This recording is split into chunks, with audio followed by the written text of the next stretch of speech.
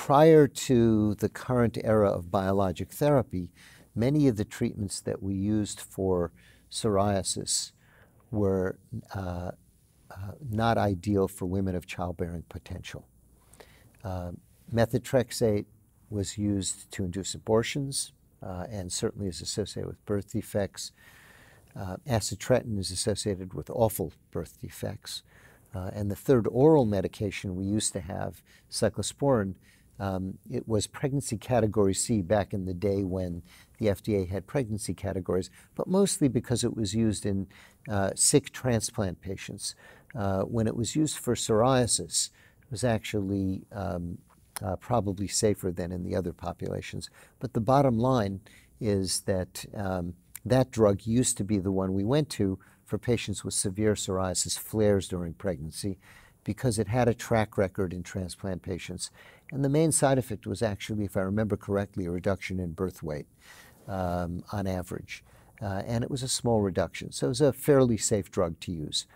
Along come the biologics, and these now, by and large, are pregnancy category B when we had pregnancy categories. And so they were safer to use according to the FDA package insert, but also they were safe to use. Because the frequency of birth defects and miscarriages is so high, roughly 1 out of 6 pregnancies in the U.S. ends in a miscarriage, and approximately 1 to 2% of pregnancies ends up with a major birth defect, even in untreated patients. Many pregnant women don't want to take a chance and stop all therapies prior to pregnancy. And certainly we know that antibodies cross the placenta. So all of the medications that we had prior to certolizumab did actually get to the fetus. They crossed the placenta and had an impact on the developing fetus. None of them are associated with specific birth defects. So, so even though they cross the placenta, we're not aware of a birth defect that they cause. Certolizumab was the first one, and it's a pegylated TNF blocker, so it doesn't cross the placenta, and therefore presumably might be safer during pregnancy.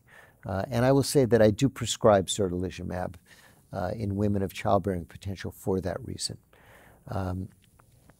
The newer biologics we have a lot less data on, but it appears that they are antibodies, so certainly some of them may cross the placenta. Some of them appear not to for reasons that are unclear, but some of them may cross the placenta.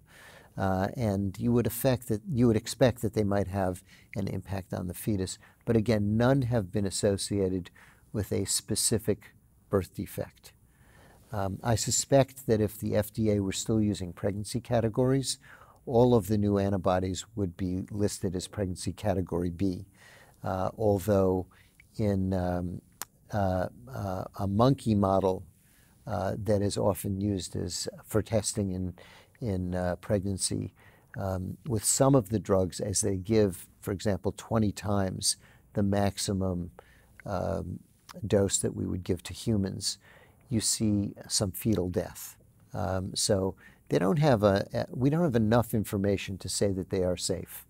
One of the advantages of some of the newer drugs is that they can be stopped prior to a pregnancy, and it takes a while for psoriasis to reoccur.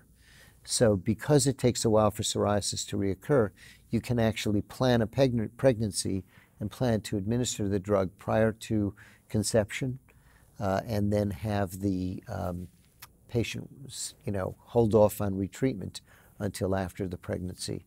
And some of my patients have chosen to do that. In pediatric patients with psoriasis, we have a little bit more of a challenge because many of the drugs that we use are not approved for pediatrics. And actually, some of the older drugs are not specifically approved for pediatrics, but because they're cheap, insurers allow us to use drugs like methotrexate and cyclosporin. The drugs that are approved are etanercept is approved even in children, and that is easier to get for that reason.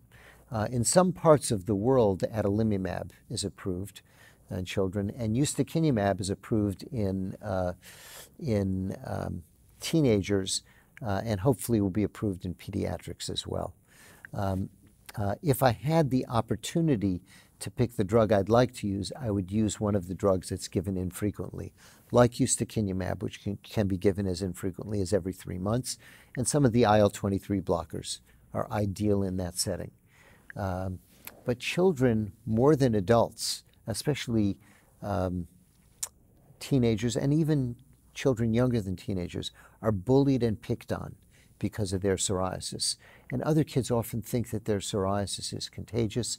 They don't have the kind of knowledge base about psoriasis that makes them sympathetic to children who have psoriasis.